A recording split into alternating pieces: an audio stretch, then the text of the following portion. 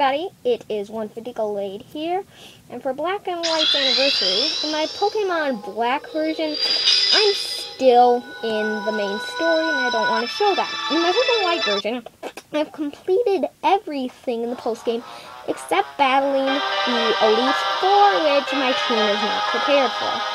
So, in my White version, I did a Blue Lock Challenge, a Nuzlocke variant. So in this video for Black and White's Anniversary, I will be sharing the rules to a Blue Lock Challenge. Rule number 1, the classic Nuzlocke rule. Fainted Pokemon are considered dead and must be released or boxed forever until the main story is done. They can be traded to another game or transferred to another game, just as long as you do not use them for the main story. You can do whatever you want with them as long as you do not use them for the main story. Rule number 2, edited for a Blue Lock Challenge. If a blue Pokemon is in the area, well, you can do any, it's really a color lock and you can do whatever one you want, but I did blue. If a blue Pokemon is in the area, and this is not by Dex color, this is by your personal eyes. So, if a blue Pokemon is in the area, then, regardless of whether you find it first or not, you must catch it as your encounter. If there are more blue Pokemon, whichever can be found in a lesser amount of areas will be your encounter. If there are no blue Pokemon in the area, or you caught all the blue Pokemon in the area, you just whatever you find first is your encounter, and that Deep's Claw violates that, and that is even if you're playing with Deep's Claw. Where Deep's Claw is, if you've already caught a Pokemon, it does not count as your encounter. Okay, rule number 3. Blue Pokemon are considered to be the leader of your team. You must have one in your party at all times. Rule number 4. The leader must be the highest level in the party. If any Pokemon gets even equal level to the leader, they die, regardless of they faint or not. Yeah, so it's kind of like a level limit, but it's your Pokemon's level limit, not a gym leader.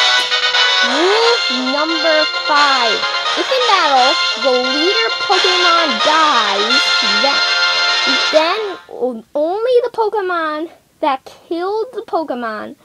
killed the leader, so let's say the Pansage killed your leader, then only the Pansear that killed that Pansage would live.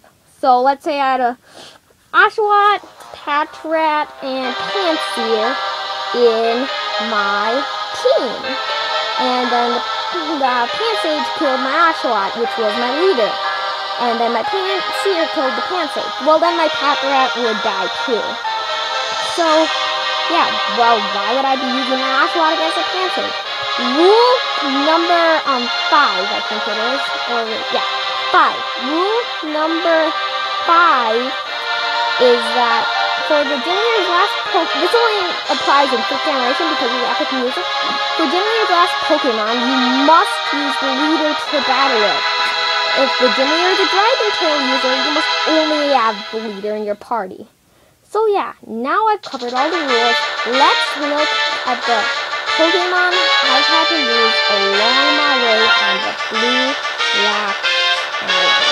Alright guys, these are the Pokemon I lost in my Blue Lock Challenge. And I'll reveal how they died. And none of them are actually leaders. Okay, first of all, Sigilyph. So I was very lucky to actually catch this in a Nuzlocke. So I went to that route, the last route in Route 16, yeah, 16, to train. And then I found a Scraggy. I'm like, oh, I think the only move it can know at this level that's Dark type is Thief, and trainers don't use TMs in this game.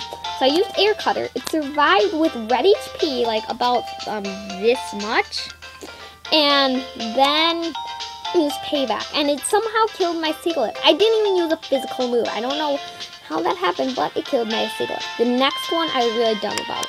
Okay, Tranquil. I was very excited to get a Tranquil since the Sigilyph was the only blue Pokemon, not blue Pokemon that I had that could fly. Later, I just decided I'll just teach a blue Pokemon fly and make sure it doesn't participate in battle. So, this Tranquil I caught it and I was really happy, and I found a wild Zebstrika, and I forgot about how fast Zebstrika was, and then you Shockwave and Tranquil just died. Now this one was just purely awful luck. The next one coming, U-Blob, the Duosion. Okay, so I was battling Charon Simitor with my Leavanny, and then it used Scald, got a critical hit. My Leavanny was in the yellow, and I was pretty scared, so I just decided to switch out to U-Blob and have it battle.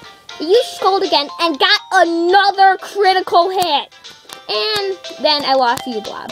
Yeah, purely awful luck. I don't see how that's my fault at all. So next we have Crocs, the Crocodile, and okay, so I was in a double battle with an Amoonguss and something else, but I forgot about the type advantage, but I think the Amoonguss was only like level 40 or 42, and I used Giga Drain, and there goes Crocs. And then Tails at Victory Road, it was Zebstrika again. Really? I forget what situation I was in exactly, but I was in a situation so bad where someone would have to die, and Tails was the least valuable member of my team. So yeah, I hope you guys enjoyed this. So this is One Big Delayed, signing out. Stay awesome and goodbye.